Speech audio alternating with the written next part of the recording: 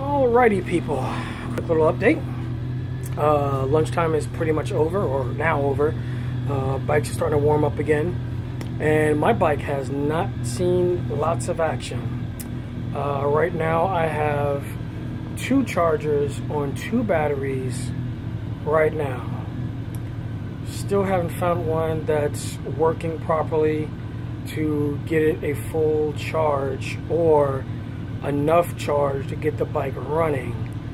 So I finally found my other charger that I had lying around. It was hidden under some stuff because I hardly ever used it. So long story short, didn't find it, so I found it now, and I've actually got that going to another charger. So I actually talked to a paddock mate who actually had a regular stock lead battery. So I've got that on the charger because all these lithium-ion batteries are not working for me right now. So fingers crossed, one of these chargers should have one of these batteries up and running shortly, because as of right now I've lost half my money for practice and I'm really pissed off.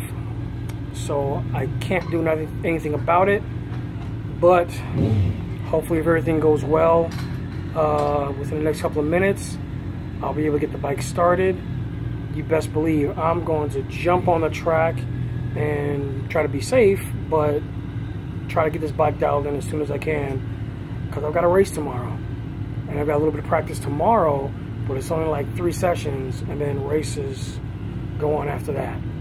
So hopefully everything goes well. Wish me luck, and I'll keep you guys updated on the progress.